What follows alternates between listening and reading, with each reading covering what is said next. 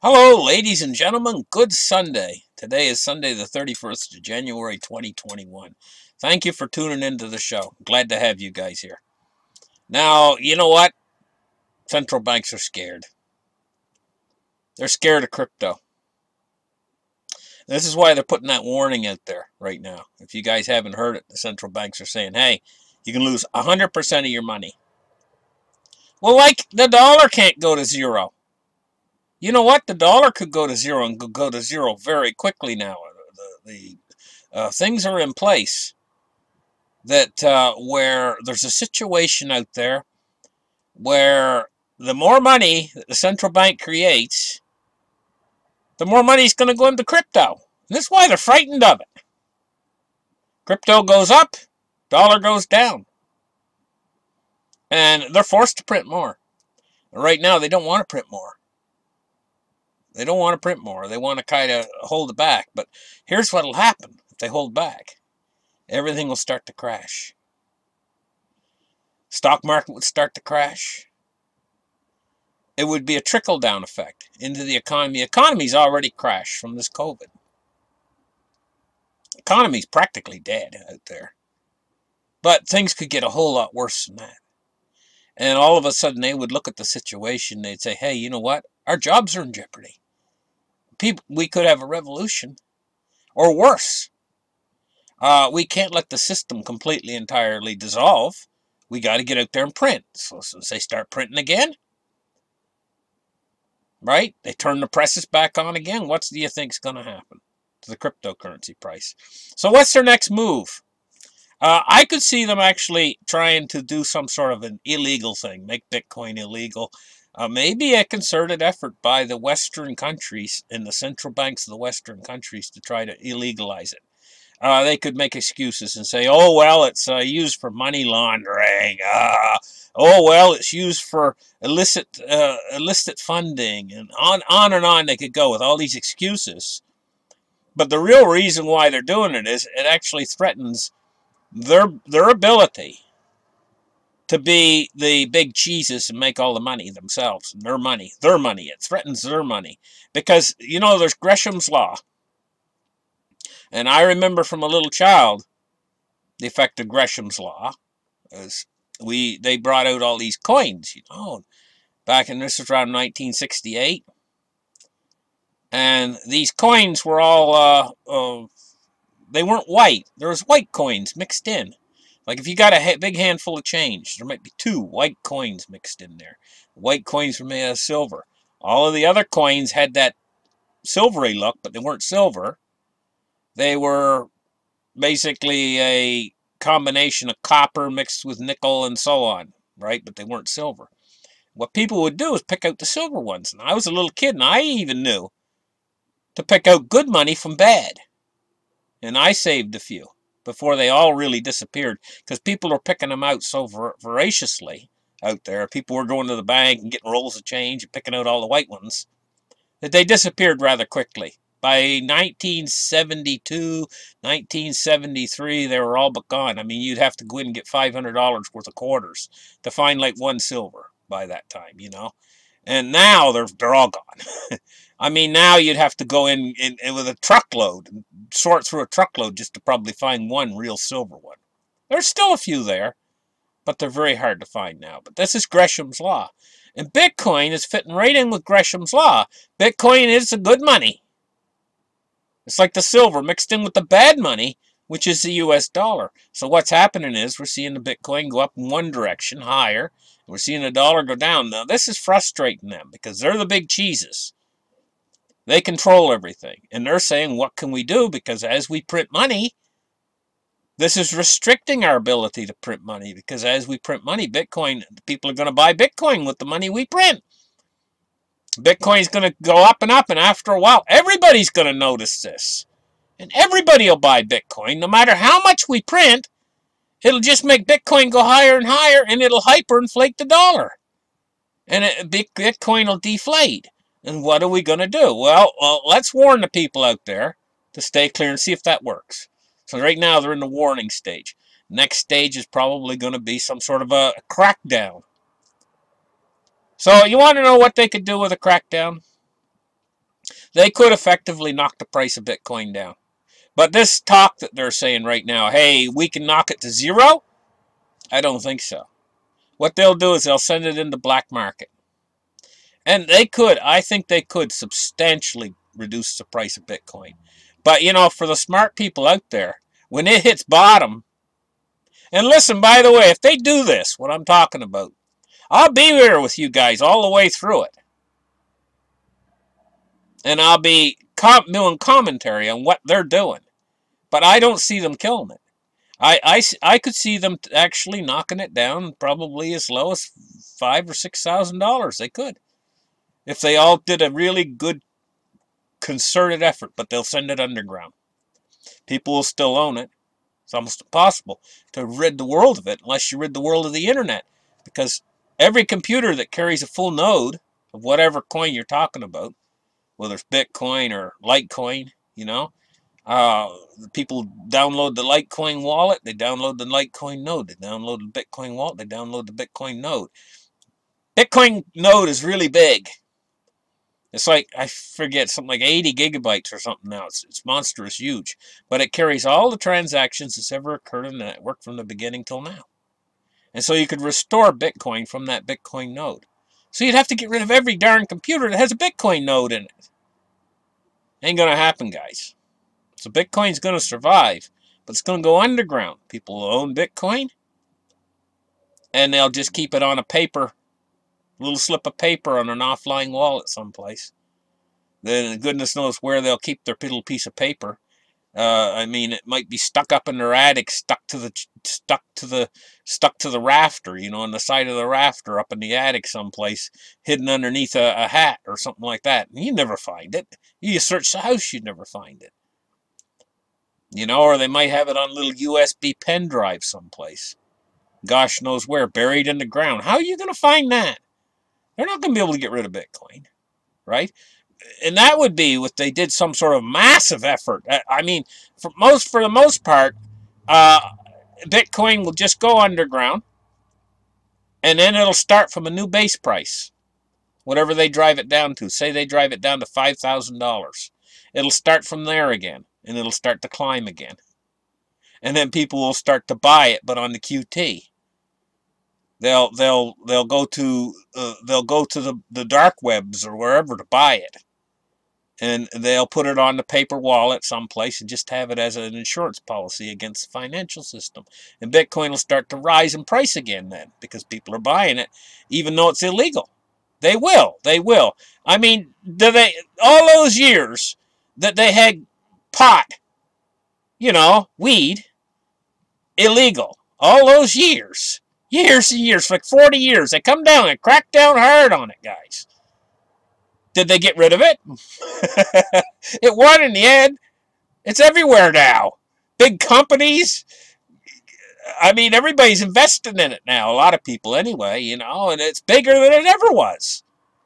You know, it just has to go through time. But this Bitcoin, you know, if they do crack down on it like that, yeah, initially they could drive the price down.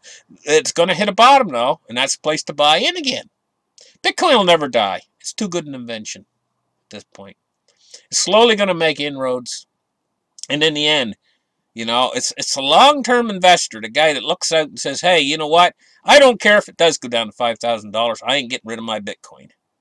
And I'll put it on a paper wallet someplace, or even a brain wallet, and I'll hide it from them. That's what the people say. You know, that's what they'll say to themselves. And it's almost impossible to stop it. Because to root it actually out, there have to be a concerted effort by every government on earth. And when can they cooperate on anything? If you take a look at the governments, some 190 different governments around the earth, and they're never in agreement on anything. One country decides, okay, we're going to legalize this and we're going to make that illegal. And they just sit there and they make these rules up. They put new laws on the books all the time. And then they expect you to obey them. And if you don't know the new obscure law, whatever they made it to be, they have a law where they say ignorance of the law is no excuse. Well, how am I supposed to know you just passed some sort of legislation and I didn't even know about it? I might have had the flu. I might have been sleeping or whatever, and I go out and I do something, and they've made it illegal. Maybe it's maybe it's illegal to go hunting or something like that. And I didn't even know you made the law. And then they say to you, well, ignorance of the law is no excuse. Well, who put that law in? You know, I mean, it just gets ridiculous in the end. They keep adding all these new laws, never taking the old laws off the books, and they got these law books, and this is why they need lawyers who just study these law books all the time. And it just grows. It grows, the government grows, the laws grow, and in the end, what it does is it hampers free commerce, and in the end, you get a society like we have, a society that's in decay. And it comes to a point in the end where the people just can't stand it anymore. And then they change everything. The whole world changes and it goes back to a system where there's not so many laws anymore. They start fresh. This is a reset.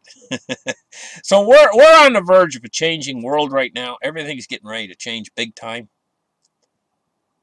The Robin Hooders are out there right now, and they're all for change, and they're going to try to rip the system apart. But that's not the way to change things, you know. To rip things completely apart by locking up the financial system. That's dangerous. And I don't think the Robin Hood traders realize right now they're touching the holy of holies. They're touching the sacred eye in the temple of doom, silver. They're going after silver. This is the Achilles heel of the world financial system. Because if silver rises in price too much, gold will follow. They always follow each other. Could crush everything. You know, could lock things up. Could have a crisis unproportional in size and scope and magnitude, you know, from something like this. They could create a situation where there's a mad rush into silver and it doesn't rush out because their paper's all worthless. Paper money is worthless from the get-go. The biggest mistake they ever made was in 1971 when Nixon took us off of the gold standard. And he knew he was making a mistake. He knew it was a mistake. Did it anyway. But he said, we are temporarily, to stop the speculators, we are temporarily, and he used that word, temporarily. Well, is temporarily from 1971 until now, is that temporary? What's temporary about that? To stop the speculators. It's always some excuse, too, they use. Like to stop the speculators. Now the excuse to try to get rid of Bitcoin is to stop money laundering. It's always some excuse they use to put through some law that they never asked us. They never ask us. They never ask our opinion. The only time they'll ever give us our opinion is when we vote. And now they've put such a screw in that we don't even know whether it's what's going on with that anymore. You know, and I mean, what it is they don't want us to be able to voice our opinion on anything. Quite literally, they want to keep us in a position where we are the serfs and we are the waifs and they are the lords. You know, and like in England, you know, you go on the Queen's land and you kill a deer because you're starving to death. Back in those days, you know, and they'd haul you away and put you in prison for the rest of your life or whatever, or worse. You know, I can't remember. I don't remember what the penalties were, but then they owned hundreds of thousands of acres with herds of deer. Too many deer. The deer should have been culled because there's so many of them. You know, and this is the way things go. It's like oppress the little guy. And see the same things happen in the United States. I hear people are going into the grocery store and stuff and maybe stealing a piece of fruit, maybe stealing an apple or whatever. Because they're desperate. They're hungry. Food banks can't keep up with what's going on. And things could get a whole lot worse very soon. So listen, if you guys got a little bit of Bitcoin, don't be frustrated if these central bankers very soon in the next year or so decide to turn on it and try to drive it out of existence. Just remember, they won't drive it out of existence, but they can send it underground. But that doesn't mean it's going to be worthless. In fact, it'll hit a low point, and then it'll start moving up from there very, very slowly again. And so, save it. Say, it's your biggest way to give a big finger to these establishment that has been keeping us under oppression all the way through history, is to hang on to it no matter how worthless it becomes. Don't let them shake you out of the tree. You know, and don't let them frighten you. And ultimately, in the end, their system is crumbling. This system that we're in right now is crumbling, and it's not going to stop crumbling. It's going to keep crumbling until it's replaced with a new system. That is a given. That can't be stopped at this point in time. It's written into the cards. Their money is crumbling. And there's going to be no recovery. The debt is too far expanded at this point. And it's in the numbers now. It's a numbers game. And the numbers say that the system has to collapse utterly. And there's no reason why they shouldn't print now at this point. Just go ahead and print to stop people from starving and stuff, because it's all going to go to zero anyway in the end. Their system has had it. And so they can sit there and they can badmouth Bitcoin all they want. And we're going to do this and we're going to do that. And Bitcoin's going to go to zero and all this kind of stuff. It only means that they're scared. They're scared at this point. They're scared of the Robinhood traders. They're scared that they're going to go after silver and drive the silver and gold price up. They are actually terrified right now because they see their system crumbling and they don't know what to do about it. Nobody's got an answer.